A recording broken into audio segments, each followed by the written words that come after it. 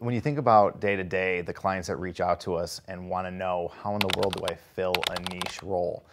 I've got a role that I've had open for 6 months, 9 months, heck, I've heard 2 years, maybe 3 years. How do I fill this role if I haven't been able to do it? I've tried agency after agency, organization after organization.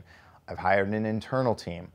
I've gotten my hiring managers involved in person, and I still can't get the role filled. In the 19 years I've been in the industry now, the more conversations I've had around where do we go and what do we do with these niche roles has begun to really carve out a segment that I think more recently hasn't been something that really people have paid attention to. And it's boiled down to looking at parallel industries.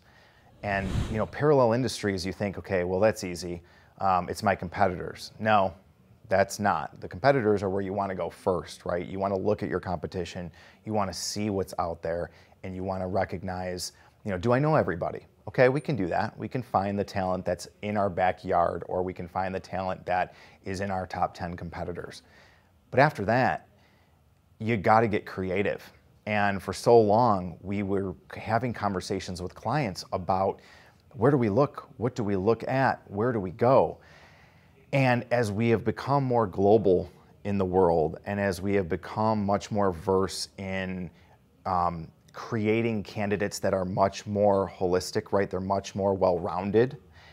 We've identified that looking at parallel industries for talent, and by that I mean, if I'm in the automotive space, now I can look at suppliers and see if there's talent that applies.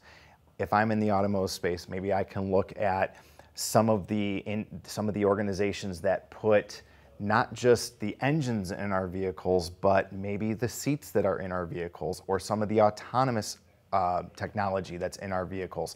There's talent there that parallels what you're looking for. So it's incredibly important, and I think this is eye-opening because it opens up your organization to not just the usual suspects. So now we're going to hiring managers with talent, and they're going, I don't know this firm.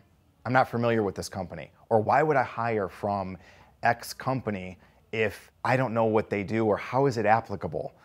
And by showing beyond just a title or beyond the company, showing that other organizations in your parallel industries are producing talent that actually is the same function as what you're looking for, you've now taken a very small niche role with a very small runway, and you've essentially opened it to, you've taken it from a small city airport to a much larger regional airport. The ability to land a plane in so many more ways than before, because we were just looking at one segment, which is your competitors, right? So I think the biggest thing with looking at parallel industries is being open-minded. You have to be open-minded.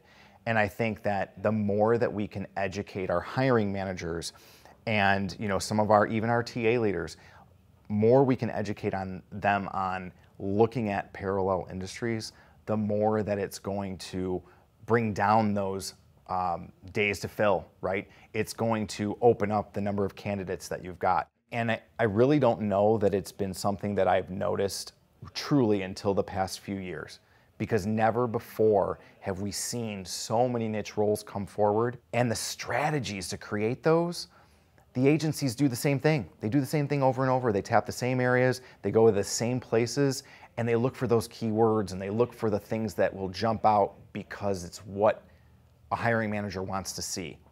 If you educate the client and you inform them, you will open their eyes to those parallel industries. Subsequently, it's going to create such a much larger talent pool that I think will invigorate the position that you've been trying to fill for so many months, or so many years, in fact.